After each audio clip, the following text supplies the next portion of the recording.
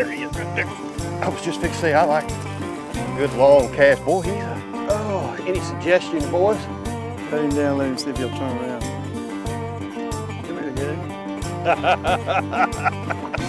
You'll catch a big one! It's the big one we're Holy crap! Deep undercover, that's what we're going after right here. Largemouth, going in where they live, hot summertime. Hey, they can't hide from us today on the G3 Sportsman. Down here in Texas with our good buddy Lonnie Stanley. He's gonna put us on a lot of largemouth just like this and maybe even some bigger. So come on, go with us. Good fish right there. Nice fish.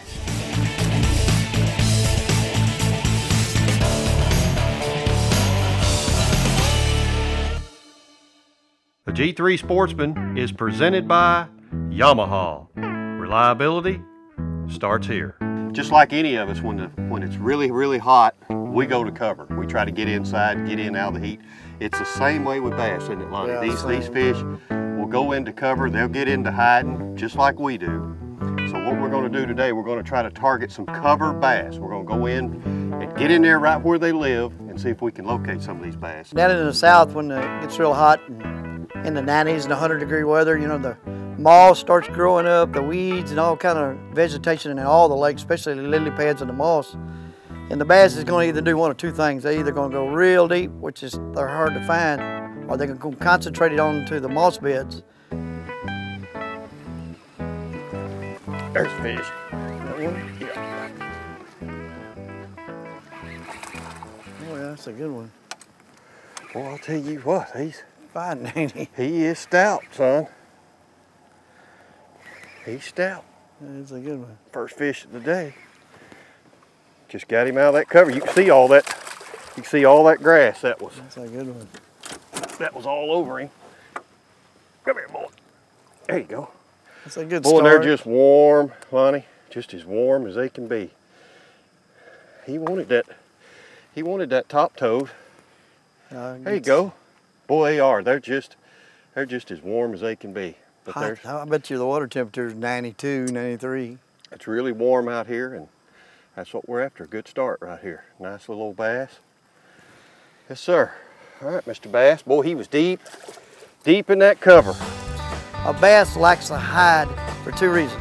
Where something can't find him, and the other reason is where he can find a bluegill or a perch or some kind of bait fish to eat. There he is right there. I was just fixing to say, I like a good long cast. Boy, he's a fighter. Spit the frog off again, Lonnie. That's mean. Yeah. Come here, boy. You ain't that mean. I'm gonna do you this way. All right. He ain't no monster, but he ate the frog. I like to do that good long cast out there. I like to cover a lot of ground out here. You can see what we're into right here, and every bit of that stuff is just covered in grass and moss and stuff down there. More fish are just in there. He ain't a great big fish, but I'll tell you what, he was aggressive. Don't think in hot summertime they ain't aggressive, because they are. All right, buddy. Thank you for the fun. Get on here, you gonna jump again? There you go.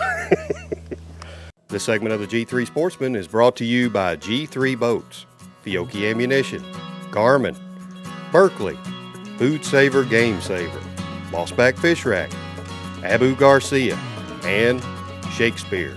So, beans, I didn't know what color you did. Yeah, that ought to be enough color. That ought to be enough colors. What do you think? Okay.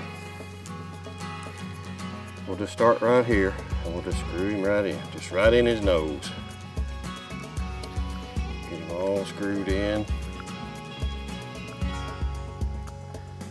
What are these new baits called, Lonnie? Top toads. Top toad. Okay, now, see he's got his double hook rig here. Now what you do, you don't run them through the legs. You just run him right through his, right back here, behind his butt. You can see the little space right there. And just lay them in there, just like that. And there's the top toad right there.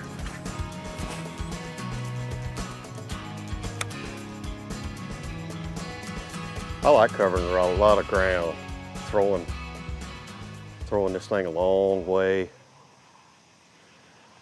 I cover a lot of territory with this rig that I'm fishing here.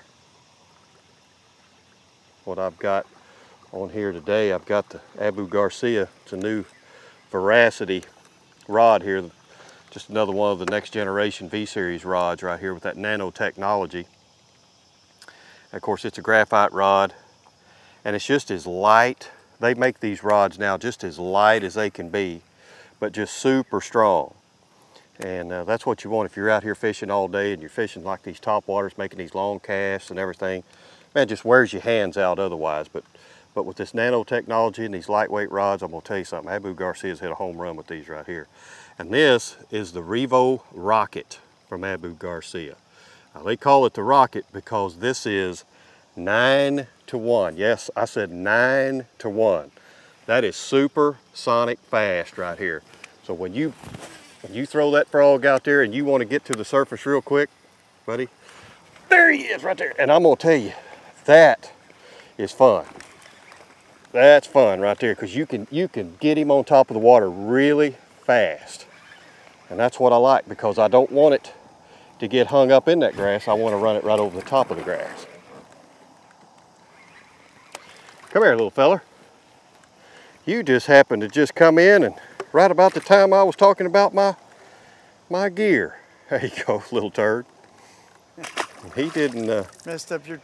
he didn't take my frog that time, but yeah, 9-to-1, son. That is. Have you ever heard of anything like that, Lonnie? 9-to-1.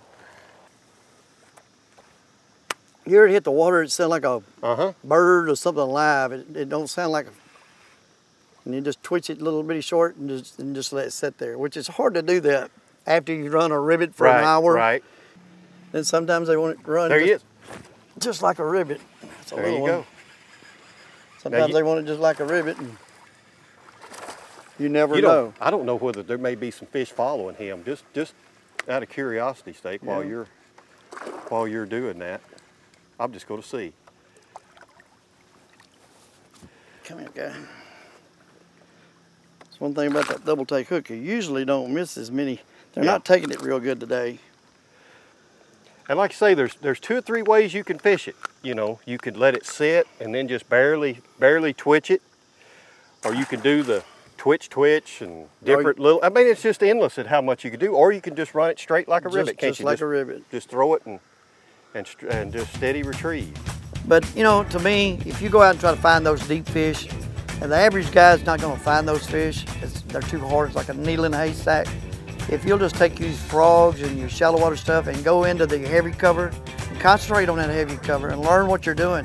Fish the moss beds like if it's got a point of moss, fish it like the point of the bank. If it's got a cove, it goes up in the moss, fish it like a cove, throw down the middle of it. No, not there. The gauntlet? The gauntlet, baby. Oh, there's one in there.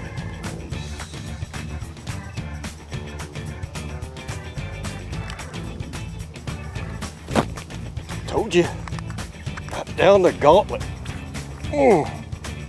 Man, Lonnie, these fish are stout. Look at that dude jump. I don't think I've ever seen them come up. Man, in the hot summertime. Hook so many times. Hot summertime bass. Oh yeah. I want to know if you're gonna let me catch one or not today. Hot summertime bass. You're a guide, lad. Hot summer bass. That's a good one there. Good fish. Oh, yeah. You bet you, man. Now, you talk about fun. You get out on a hot summer day, catch a nice bass like that. Just go in where they live, man. They're gonna be tucked around deep in that cover. You bet you. Good fish. Good little old fish right there. Ain't nothing wrong with that. Just fat and healthy.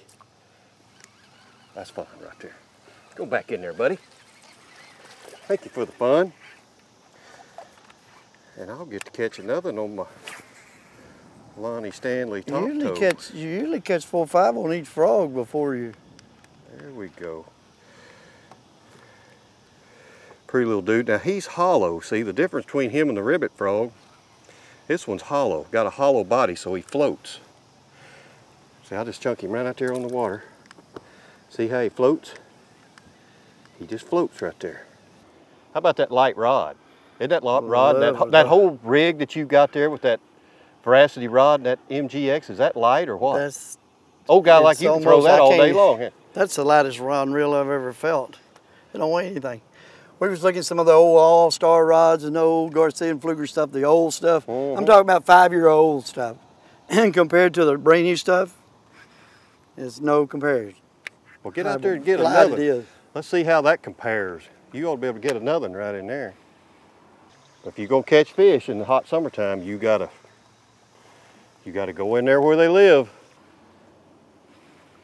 Oh, I know. Oh, there he is! I'm having more fun watching you set the hook on him. Yeah, well, I got to try to get him out of behind that tree over there. That's a better fish there if I could just get him out of the tree. You got him out, don't you? That's one thing about the double take hook. It's, you don't run on the trolling motor. You better get him. I'm gonna get him on this side now. Come here, guy. Finally slung off my little frog. Come here, guy. Nice fish. Scott's calling. Look, see the 2 hook? That's why we use that double hook. You know, on a rivet or a top toad, either one of them. It's not just the south, it's the north too. You can go into Minnesota in the middle of July and August and September, and you got more what they call cabbage and milfoil, and Alabama's got milfoil. It doesn't matter where you're at. You can be in Texas or New York, anywhere. It does not matter. These fish is going to go to this cover, and most of the fish is caught in tournaments and fun fishing all, especially in the middle of the summertime and early fall, is caught in a moss bed, some kind of cover. This segment of the G3 Sportsman is brought to you by Team Catfish, Tri-Lakes Marine, Bug Soother, Hodgman, Flea Fly, Anchor Wizard, and by Yamaha. I think you about threw that into Louisiana.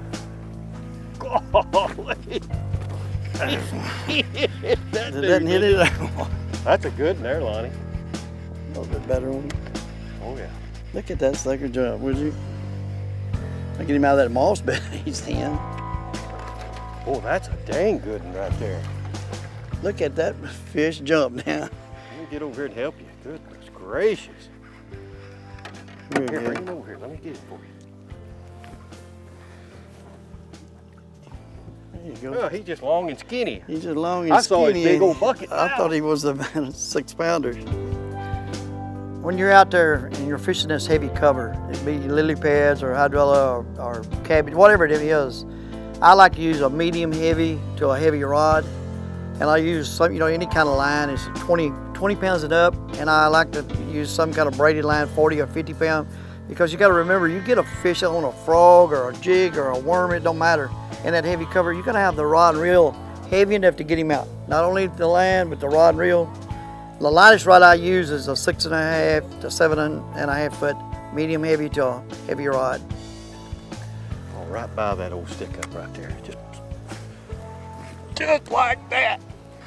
Just like that. I never moved this top toad. It hit the water, I just let it sit. And man, I have got a mess coming up right here if I want it.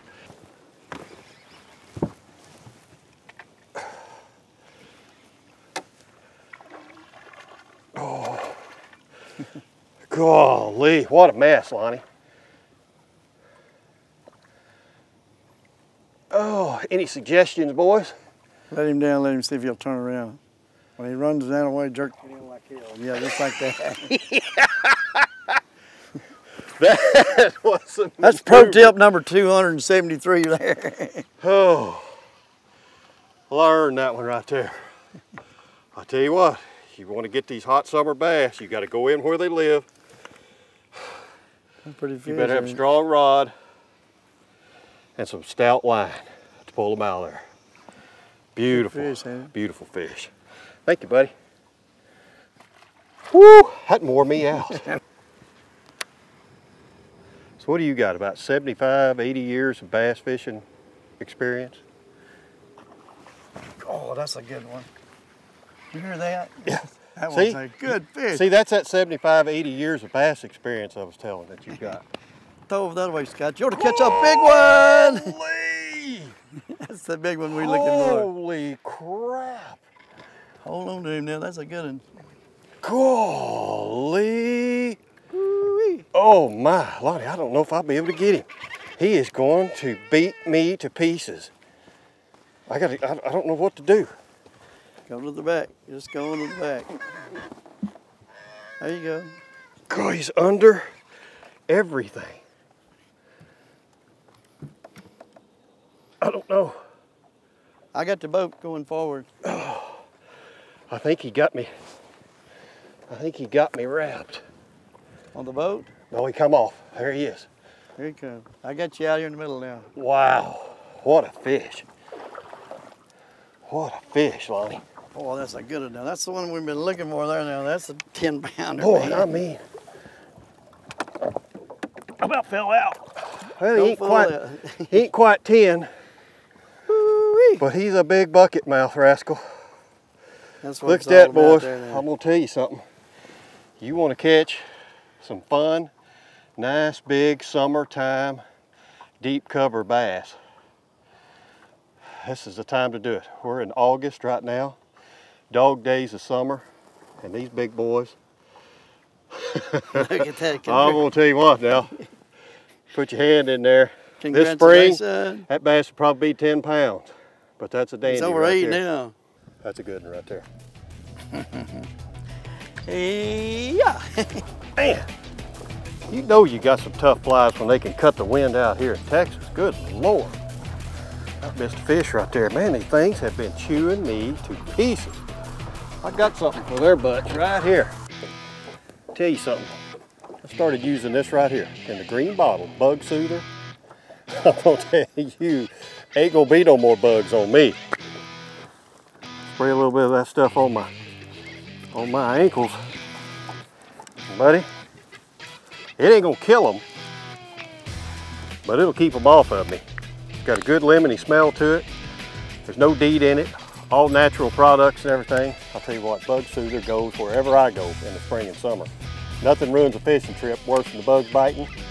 I'd rather have the fish not bite as the bugs bite, and they won't bite. Bug soother. You guys ought to try this right here. This should be in everybody's boat. Oh, Come back and there got you it. go. Come back and got it. Little sucker. He's a little bigger than you think. Come back and got my frog after you missed it. It's wrapped around that tree right there. Come on out of there, boy. Come on, man. Boy, he hung solid as a rock right there, man. He's over there. I think you can get him now. I'll get him. There's the hook that's hooked on it. There we go. There we go. Oh yeah. Oh, yeah. That's what I'm talking about. When you're fishing the shallow water in the summertime when it's so hot, these fish are hiding in that grass for a couple reasons. They're hiding away from other predators, and also they're hiding away from the bait fish. And a lot of times you have to either get right on top of them with a frog. Real early in the morning they're active, they'll chase a frog. Then later on they're going to go down in the moss. You either slow roll a spinnerbait over the top of it, or a lot of times we take a jig and go through it. It's been just a fun day. I tell you what, I couldn't have had more fun and been with a better partner than our old buddy Lonnie Stanley. You know, that's all the time we got for this week's show. Hope you enjoyed it. Just remember, we'll be out there somewhere doing something next week, right here on the G3 Sportsman. Thanks for watching. The G3 Sportsman has been brought to you by G3 Boats, a great catch. Fiocchi Ammunition, what's in your gun? Garmin, we'll take you there. Berkeley, catch more fish. Food Saver Game Saver, the #1 vacuum sealer. Mossback Fish Racks, no matter how you stack them, we attract them. Abu Garcia, for life. Shakespeare, America goes fishing with Shakespeare. Team Catfish, #1 in catfishing. Tri-Lakes Marine, the biggest little G3 Yamaha dealer in the Midwest. Bug Soother, repel bugs naturally. Hodgman, forget the water, focus on the hunt. Flea Fly, innovation in fishing tackle since 1952. Anchor Wizard, no more hand-over-hand pulling. And by Yamaha, reliability starts here. Oh, you got him. You put it right back in the water and he hit it. He hit it again. Get in out. Whoa, my gosh, he jumped 3 foot out of the water for this thing. Scott's calling the shot. Hey, that ain't very often, is it? No. But with the Revo rocket, each turn of the handle, you're bringing in 37 inches of line.